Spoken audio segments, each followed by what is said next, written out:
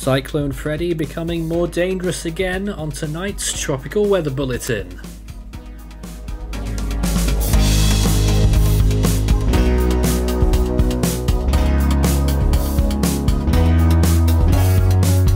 And now the latest around the wide world of tropics.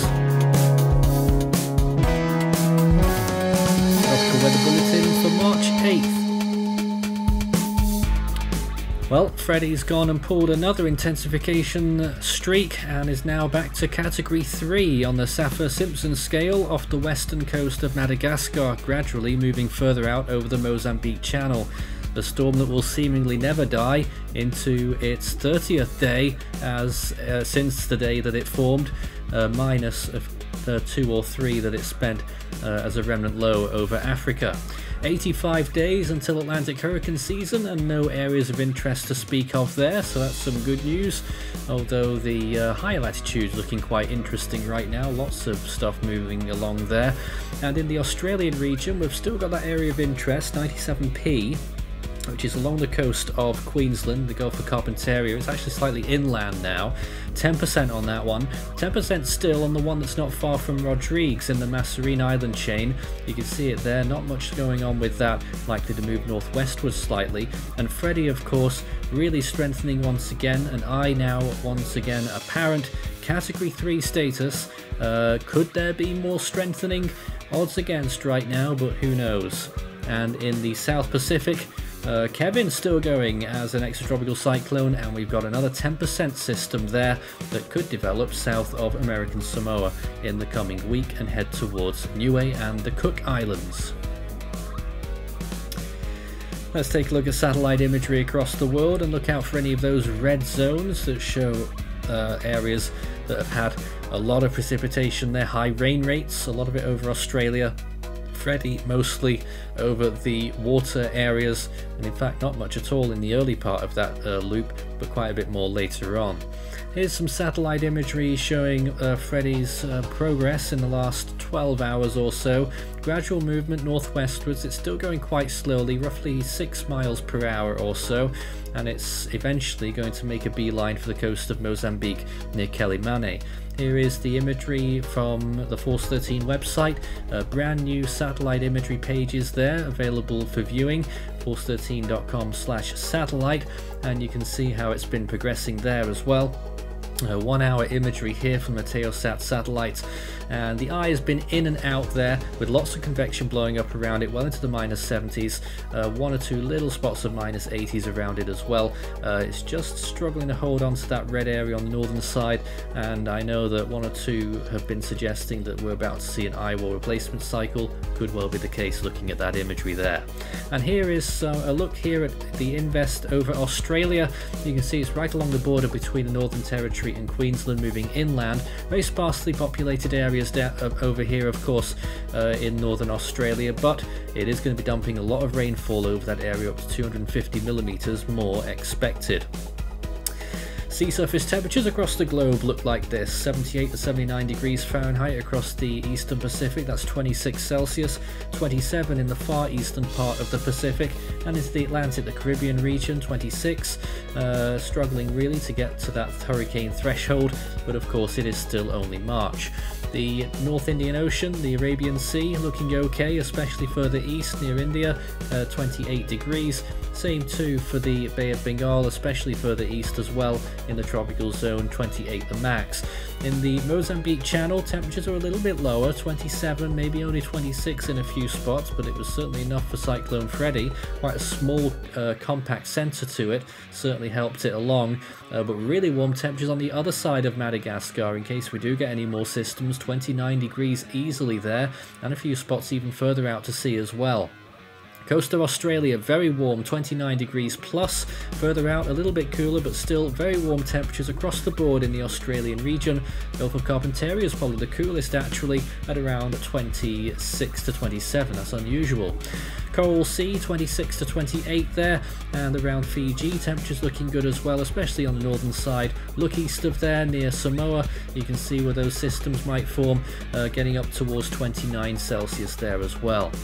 Mozambique Channel is below average right now, and the South China Sea is well below average there. Northern coast of Australia also lagging a little bit. Elsewhere it's above average, most notably to the south and east of Fiji and Samoa, where we could be looking at a storm or two forming when we check the models in a moment. Western Pacific in the main development region above average, and the Atlantic, just in case you're wondering about how it's going over there, quite a bit above average, and a potential El Nino building in the Pacific. Oceanic heat content looking good here across the South Pacific. Coral Sea building in there as well. Turquoises and above are pretty good for tropical cyclone development. Lots of energy stored there in the water. To the southwest of Guam as well, towards the Micronesian islands, a little pool of orange there as well, and the Eastern Pacific is already starting up. GFS computer model for the next 5 days shows the storm looking decent there, actually weakens it a little bit there, and then it struggles actually, it increases in size, and it does make landfall not far from hurricane equivalent strength, but you can quite clearly see that the initialization of this is a little bit too low. We're probably looking at a low end hurricane equivalent landfall by the time it gets to Mozambique, and they're depicting landfall there on the 11th of March. I think that's Saturday near Quelimane in Mozambique. In the South Pacific, look out for 1 or 2 new systems the GFS are throwing out, potentially 2 of them actually, one very short-lived one to the west and a longer-lived one further east. You can see it continuing on there, and maybe another one spinning up to its east later on in that run, quite a high latitude, so it will struggle, but the middle system looks like it's going to get the most joy as it continues towards the southeastern region there, towards the Cook Islands and French Polynesia. I think it's going to be passing south of those islands though. Rainfall accumulations from Cyclone Freddy, not a pretty picture at the moment. We are expecting very high amounts of rainfall now, and it is still trending upwards for the coast of Mozambique and maybe a little bit inland. We're now expecting no less than 31 inches of rainfall. That is getting close to 800 millimeters from this storm, on top of what's already happened from the storm so far when it made its first pass through the region, and that will extend 12 inches of rain all the way into southern Malawi there, and elevated amounts of rainfall extending into Zimbabwe and Zambia. Madagascar still going to get a little bit more, 4 inches there, 100 millimeters, but certainly a massive area of over 7 million inside chances of 10 inches or more, 250 millimeters. So it is going to be a very widespread big flood threat. Dangerous stuff there. And unfortunately, Freddy re-emerges. According to the latest GFS forecast, it's still very low confidence, but the GFS wants it to spin right back out again through the Mozambique Channel, and now a little bit towards the southwest actually, not far from the coast of South Africa, but it does pull away towards the end. And this, once again, is just another chapter on how incredible this storm is, given that we are entering the 30th day of its existence, of course subtracting the 3 days that it spent inland over Mozambique the first time. We'll get onto that again in a moment. And there's the systems once again there in the South Pacific, and a third system forming behind it, and then 2 more further to the west as well, one near Fiji, one near Vanuatu. Very short-lived near Vanuatu, getting pretty strong, that one that forms near Fiji as it gets on towards Tonga towards the end of that 10-day period. A lot going on in this sequence here, 5 different storms showing themselves off there. I don't think we'll get all 5, but clearly good conditions for storm development. That's all the serious stuff done with. Scan the barcode and take a look at the Force 13 merch store. All of our usual items, as well as our Still Waiting for Hone t-shirt, which is gathering dust, still waiting for Hone, as well as full season individual storm animations by request. Well, in the Scilly range, Freddy continues. It moves southwards, gets a little bit more strength, southeastwards, maybe a little bit more of a jog eastwards, and then at this point it runs back southwards and then eastwards and then who knows where else. And then it's right on the threshold of turning post-tropical, I think it does, and then it just hooks right back towards the northeast a little bit, so who knows whether it will enter back into the region, but I imagine not, that it would end up turning more towards the southeast. God, let's hope so.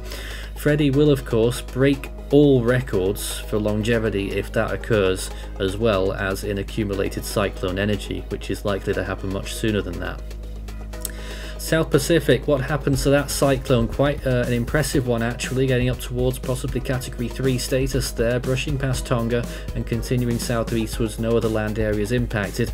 And then yet another cyclone actually forming there towards the end of that loop, around about the 21st, 22nd of March. So potentially we're in for 6 tropical cyclones in the South Pacific in that period. That really would be a turn up for the books, considering how quiet this basin has been of late. Of course, we have seen a roar or two from a few cyclones already this season. You can talk about that and anything else on our Discord server, discord.gg/force13 for tropical weather, general weather and other science chat of all persuasions. Well, on this day was not a misprint, this actually happened. A historic, in a way, hurricane that occurred in the Atlantic Ocean through the West Indies, particularly affecting St. Kitts on March the 8th, 1908. Very long time ago. You might wonder whether they got it wrong or not, but by all accounts it does appear as though this was an actual hurricane, category 2 intensity, I think it was 100 miles per hour, and moved from northeast to southwest through the islands at a very improbable angle. But yeah, that did happen, and one of very few March storms, and I think it is only the only March hurricane. A massive anomaly, that one. Well, back to this year, I don't think we'll be seeing that in a hurry. Arlene is the first name in the Atlantic though, just in case. Adrian in the Eastern Pacific, and Hone, of course, in the Central Pacific. We are code orange for Freddy, so it is possible that we will have live coverage starting on the storm tomorrow. In the Western Pacific though, the next name is Sanvu, and in the North Indian Ocean, it is Mocha. 11 storms so far this year, 92 is the average, and last year we saw 93. In the Southern Hemisphere, next up in the Australian region is Herman, the Southwest Indian Ocean, Fabienne, and in the South Pacific, it's Lola. That's all for tonight's Tropical Weather Bulletin. We'll be back again tomorrow night.